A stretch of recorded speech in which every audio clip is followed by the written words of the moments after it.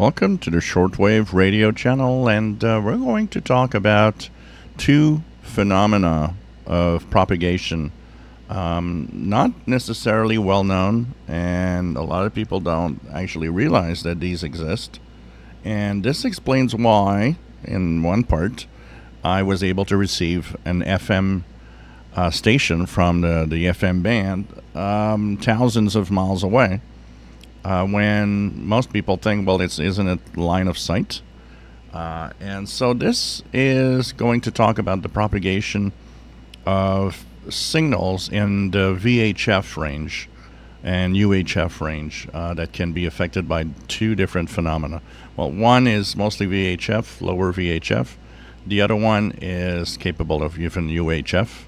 So what are they exactly?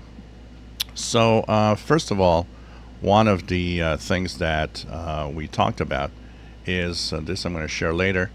I showed you the DX map page, which actually will bring you to Sporadic E skip info of what's happening in 50 megahertz or the FM DX band, stuff like that.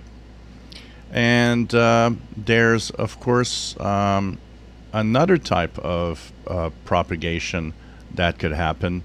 That is Tropo, and here you have Tropo info also on this page, actually, in many ways.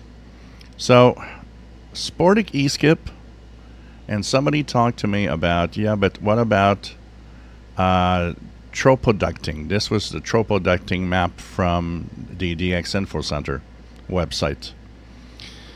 So some people think it's the same. It is not. What I was listening to on the FM band in the 90 megahertz range, what was also happening in the 50 megahertz range 6 meter band was sporadic E-skip. Sporadic E-skip is intense layers of ionization, and they are created, we think, over very powerful storms, thunderstorms, weather fronts, and they actually have such intense ionization, they're capable of actually having signals in up to 100 megahertz and more bounce off, just like shortwave radio signals. These last anywhere from a few minutes to a few hours. I've seen sometimes a few days. It depends on the weather patterns. It depends on a lot of things. The best time of the year for this to happen is usually summer. June, July is known for the northern hemisphere to be the best, and December, January for the southern hemisphere. And of course, this is a phenomenon that can happen at any time.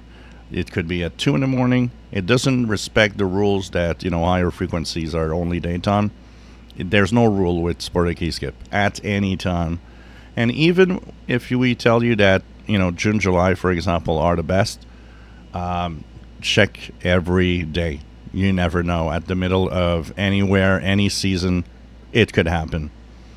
So this is really a propagation that looks like shortwave propagation, bouncing off the ionosphere or a cloud of very ionized, very high ionized particles. And that could actually... The more it is dense and big, the higher the frequencies it will propagate. So sometimes it stops at 11 meters, 10 meters. So CB band will be active, 10 meters will be active, but not 6. If it's more ionized, it then can go up to 50 megahertz, 6 meter band. Very powerful ionization. Then it goes to the FM band and even above 100 megahertz. That also means scanner radio buffs should, when the 6 meter band is open, scan 30 to 50 megahertz, for example.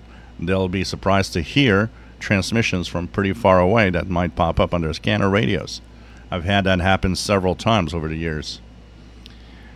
The difference with tropo ducting, that is another way of propagation that does give certain distances, is that tropo ducting has to do with layers of our atmosphere, particularly if you have a layer of cold air, cool air, and warm air that are just one above each other.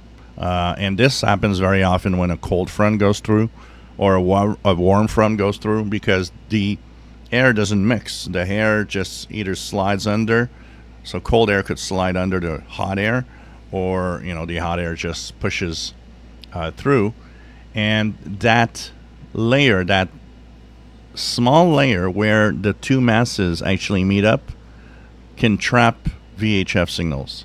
So what happens is your VHF signal, which is line of sight usually, will actually be trapped in a layer of cool and warm air together, and because of that, it actually will follow partly the curvature of the Earth, which means that you could hear hundreds of miles away UHF or VHF signals that are not audible usually. I remember one opening one time that there was a repeater, a net on a repeater on 2 meters, and stations from 500, 600, 700 kilometers away were actually saying hello to everybody on the net, and they were clear like they were local stations. The difference also in the two types of propagation is that tropo ducting is usually very stable. So if it lasts for, say, 2 hours, well, for 2 hours your signals are going to be there. They're going to be like local signals. There isn't really any fading or anything. It just follows that, that path of the layers of air. Where Sporadic E is a little bit like shortwave propagation, like the ionosphere. It varies all the time. So signals can move up, move down, fade out, and so on, as the structure of that cloud actually changes all the time.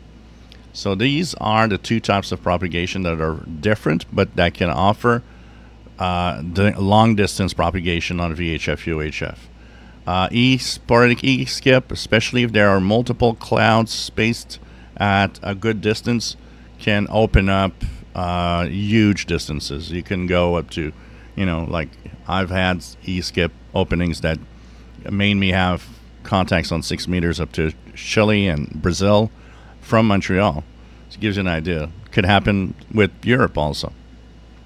Where tropo ducting is shorter, usually less than 1,000 kilometers, often just a few hundred kilometers. So you're not going to do the same very, very long distance.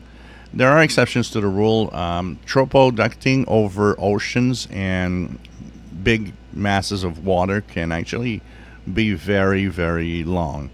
An example of that is in Europe, for example, when tropo ducting happens over the Mediterranean, for example, a lot of stations can contact each other from different countries easily, up to 1,000 miles away, because water is colder, and it creates that warm layer at the top, cold air at the bottom, and it traps the VHF signals. And because the body of water is very big, well, it also will have a longer path.